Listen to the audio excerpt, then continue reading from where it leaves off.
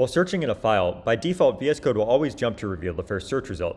In this file, for example, say I was interested in searching for the keyword public. So I can start a search with Control F or Command F here, and watch as I start typing out the different letters here. So I'll start with a P. You can see it's jumped down to reveal the first P, then PU.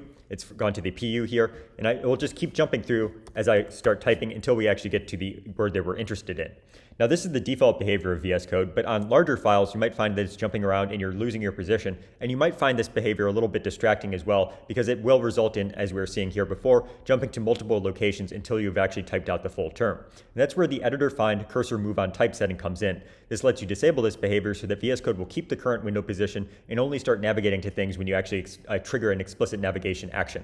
So I'm going to open up my settings here with Control comma or Command comma on Mac, and I'm going to say editor find move, and I want the editor find cursor move on type setting here. And again, the default is enabled, so VS Code will always go and reveal the first search result. If I turn this off though, VS Code will try to keep the current window instead of moving things around. So I'm going to go back here and I'm going to go do the same search that I had before. So I'm going to go backwards to my original location.